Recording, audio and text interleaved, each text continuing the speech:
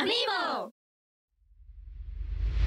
It seems like tradition that Nintendo find themselves surrounded by controversy when it comes to their various business practices over the years. For a company known for its brilliant games featuring family-friendly characters like Pikachu and Super Mario, it's almost miraculous how little they understand their own fan base at times. And whether it's commercial failures like the Virtual Boy or the recent backlash brought about by the release of Super Mario 3D All-Stars and the little effort seemingly put into what should have been an upgraded compilation, sometimes Nintendo can come across as tone-deaf, if not downright sinister, in their actions. But this is not a retrospective about headache-inducing hardware or a limited-time offering of emulations with low-effort menus and box art. No, this is the story of how Nintendo, during one of its bleakest eras in the company's history, managed to chase a trend in gaming and strike gold while leaving many of their most ravenous consumers frustrated and confused by their tactics. How small pieces of plastic created lineups across the globe and caused consumers to lose their minds, all in the name of completion,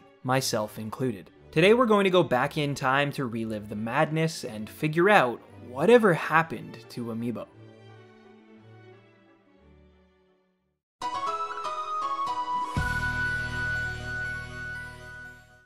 Despite toy-to-life accessories being an available, albeit scarce, element in gaming since the late 1990s, the story of Amiibo really begins in 2011 with the birth of Skylanders. Originally sold as an immersive spin-off of the popular Spyro franchise, by 2013 the Skylanders series had proved to be a universal success, with multiple games, a plethora of toys to collect, and over $1 billion in sales. These figures would make any company reevaluate their approach towards the future of the marketplace. But among them all, Nintendo, having both the necessary infrastructure as well as a valuable catalog of characters at their disposal, were in the unique position of having nothing to lose at this particular point in time. After the widespread audience who had purchased Wii and DS products failed to buy into their successors with the same level of enthusiasm, Nintendo was in the dead center of its roughest patch in years. Of course, given their industry dominance both in the 2000s as well as decades earlier, the corporate entity wasn't hurting for cash. However, with stock prices hitting record lows not seen since 2003 and their failure to properly market the Wii U to a wider audience, shareholders were likely apprehensive about Nintendo's place in an ever-changing industry. And so, after originally failing to capitalize on the toy-to-life craze when Activision offered Nintendo exclusive rights to their Skylanders franchise back in 2011, as well as dabbling in the concept earlier with the Pokemon Rumble series, it was announced at a May 2014 investors meeting that the industry giant would finally go all in on the interactive figurine trend. And during their pre-recorded presentation at E3 2014, while all eyes were on Super Smash Bros. And Zelda, Nintendo unveiled Amiibo for the first time to the public to an admittedly lukewarm response.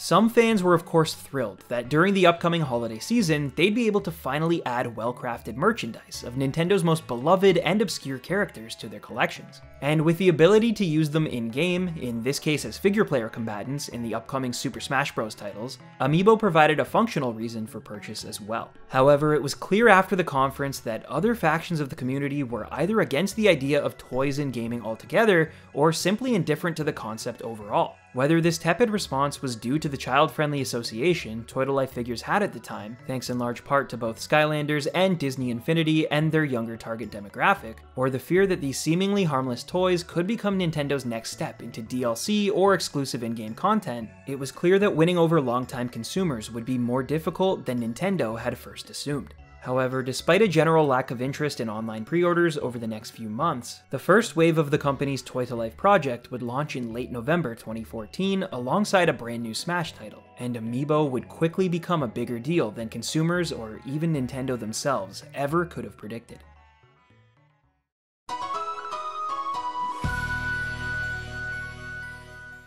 As the holidays neared and Super Smash Bros. For Wii U took over living rooms worldwide, there seemed to be an issue of scarcity plaguing the widespread community at large: GameCube controller adapters. The Wii U offered dedicated Smash players its Pro Controller, but many fans were clamoring to use the more familiar GameCube hardware found across the series' previous installments, and they were willing to pay ridiculous prices to get it. Unlike their new toy-to-life figures, these adapters were impossible to keep in stock both online and in-store, and a vocal portion of the Smash community was frustrated at Nintendo for mishandling demand of such a popular product.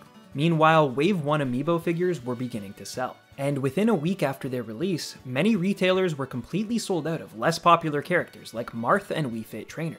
Though given the pathetically low supply most stores received, their sudden disappearance on shelves was no surprise. As a personal note, I actually remember going into Walmart on the morning of release, and as an employee at the time, convinced the electronics manager to check their shipments for any GameCube adapters they may have gotten. As I watched him open box after box, searching for the coveted accessory, but only finding Nintendo's brand new toy lineup instead, I couldn't help but notice that for every 2 or 3 packages filled with Pikachus and Donkey Kongs, there were only 2 or 3 figures in total for their less popular counterparts. And after our hunt proved futile, I proceeded to the checkout with a copy of Smash Wii U, as well as a bright new green Yoshi amiibo in hand. But as the days continued, I found myself wanting a few other characters I'd seen, and despite having very little expendable income at the time, decided to go back and pick up one of the few villagers they'd had for my brother. Only, despite it having been a mere week, the store was now sold out of every one of these figures aside from Link, Mario, Donkey Kong, and Kirby. No worries, I thought. I'd remembered how little stock there was to begin with, and considering the store was fairly small, I figured I'd have better luck at my local Toys R Us. But no matter where I turned, there was no sign of villager anywhere in my region. And eventually, with no other options, I turned towards eBay in order to get the gift for my little brother. And despite paying nearly double, something I thought insane at the time, in only a matter of hours, things were about to get even crazier. It was reported that Nintendo would not be reissuing certain figures in their Amiibo catalog after all, stating to Wired, "We will aim for certain Amiibo to always be available. These will be our most popular characters like Mario and Link. Due to shelf space constraints, other figures will likely not return to the market once they have sold through their initial shipment." And not long after this report was published, Amiibo hunting evolved into a full-blown craze, with figures like the villager I had just purchased online now selling for 4 times more than their retail price on the aftermarket. Whether completely oblivious or expertly calculated, Amiibo were now the hottest item Nintendo had on store shelves in years, and as Wave 2 approached, things would only become more difficult. With both Nintendo's poorly forecasted demand, as well as a recent shipping strike to blame for lack of product, the next offering of figures released in North America in December 2014 had barely enough supply to go around. This reality, of course, also led to a growing trend of new in-box owners. Consumers who, knowing full well the value, refused to unpackage and utilize the toys for their intended purpose. It also, like any limited item, created scalpers. Those who had no interest in toys or collectibles, but only the gross profits that a $12 figure could net them on third-party websites thanks to Nintendo's woefully low supply. It was also during this period that popular Wave 1 characters like Fox and Samus also began to disappear from shelves with no available restock in sight, leading to even more anxiety regarding the product's future. But as the new year approached and fans feverishly refreshed online for any news regarding the next wave of figures, Nintendo was about to add gasoline to a powder keg that was ready to explode.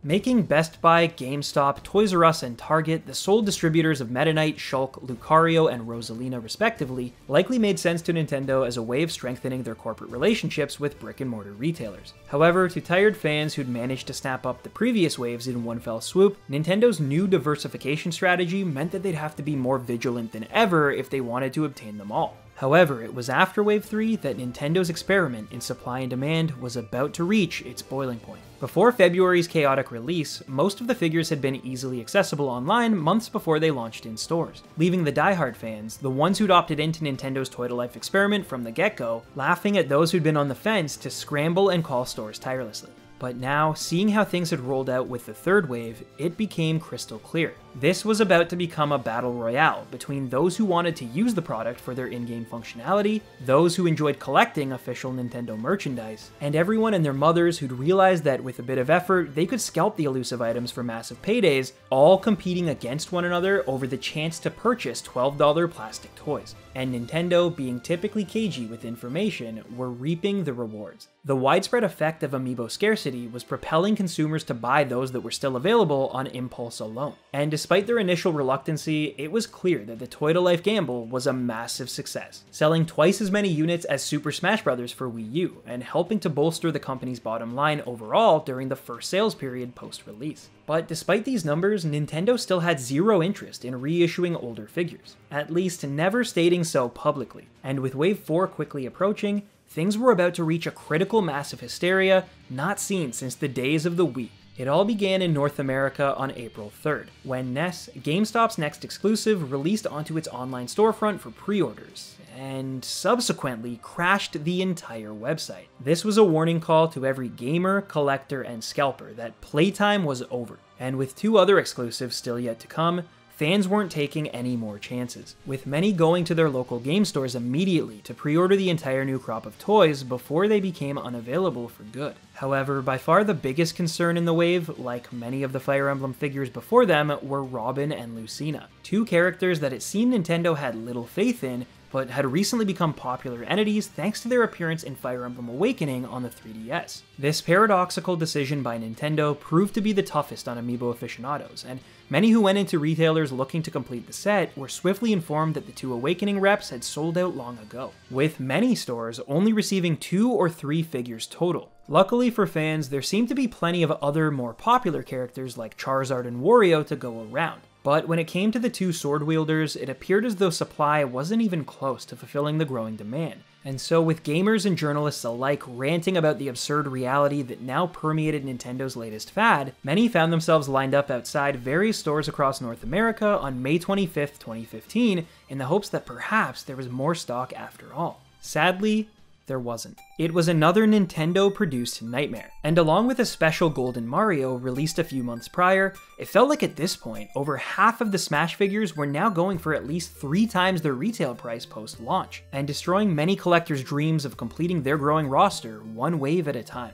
This was the absolute apex of Amiibo madness, and it was at this point that many fans simply gave up and either decided to import figures from other regions like Japan, where stock seemed much more plentiful, or threw in the proverbial towel, waiting for the day when Nintendo would figure things out and announce a restock. And then, they did.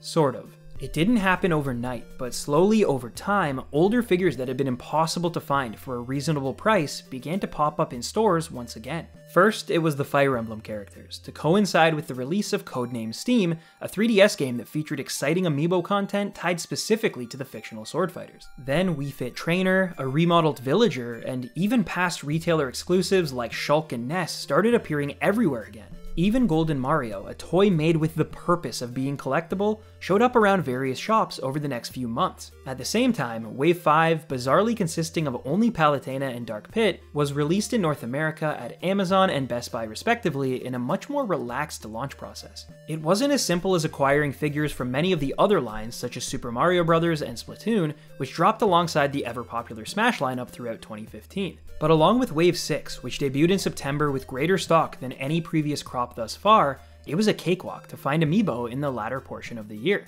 Of course, there were still a few wrinkles. It was Nintendo after all, and the release of a Mega Yarn Yoshi alongside Wave 6 proved that they still believed in making some products harder to acquire. But at this point, even unique sets like the Retro Triple Pack featuring Duck Hunt Dog, Rob, and Mr. Game & Watch weren't just possible to purchase on the day of release, but available on store shelves for months after launch, eventually with some shops even putting them on clearance, showing that Nintendo had almost certainly begun to increase supply to an almost ludicrous degree. By the end of the year, most people had stopped making note of the waves altogether. And with the Smash Bros. Series nearing completion, consumers would simply purchase who they wanted when they wanted, with no ticking clock to decide their purchasing patterns. The well-received addition of Player 2 variants for Bayonetta, Cloud, and Corrin prompted scalpers to make one last effort at hoarding figures. But for the most part, it was a Nintendo fan's paradise, with those who wanted to buy the toys to use them as, well, toys, finally able to do so without worry. And as 2015 came to a close, it seemed as though the Amiibo craze that had overtaken the hearts and wallets of every Nintendo fan in North America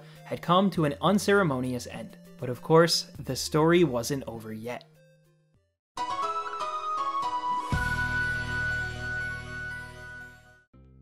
Over the course of the next few years, Nintendo would continue to push the envelope of what constituted an Amiibo, with various other formats such as NFC-equipped cards and even cereal boxes replacing the plastic husks that had become familiar.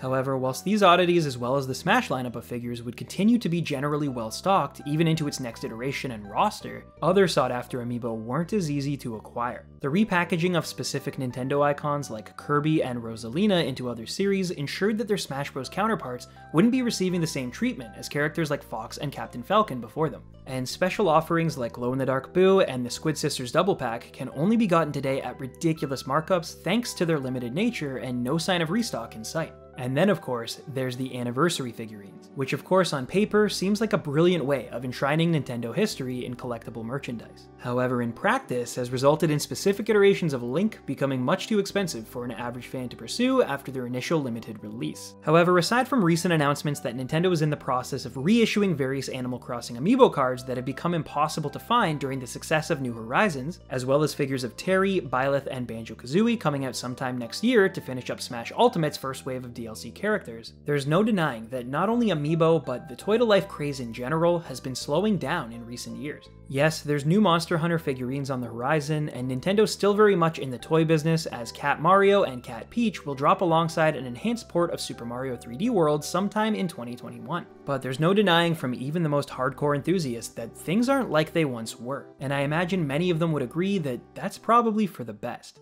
I feel like in retrospect, Nintendo honestly didn't foresee many of these figures selling the way they did, nor did they realize the sorts of profits that could be made off of products that people didn't even want to use. However, it's my opinion that following the first few weeks of Wave 1 sales, and seeing the demand growing in real time, the Big N knew what they'd created and purposefully played coy to drive up hype, which of course led to millions of dollars in sales. They could have been more open with consumers about which particular characters would get re-released, or, after seeing the response to the toys, could have opted to remake all of them with an emphasis on those that had little stock to begin with. But unfortunately for Nintendo fans, and despite Shigeru Miyamoto's insistence that they're both a games company and a toys company, the truth is that they are first and foremost a company with no specification necessary. They have shareholders to appease, and manufacturing artificial demand and then cutting off all communication on the matter helped them generate sales of more than 39 million toys and 30 million Amiibo cards during what was a historically tough period for the gaming giant. And they're still doing this sort of thing today.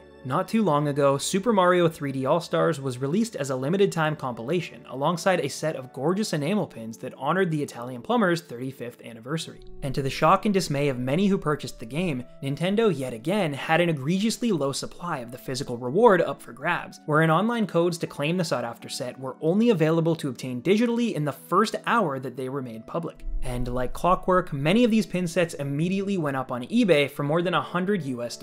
And all of that for what was supposed to be a free reward plus shipping and handling. My goal in sharing both this story as well as the story of Amiibo in its earliest days isn't to slander Nintendo, because let's face it, I'm a fan.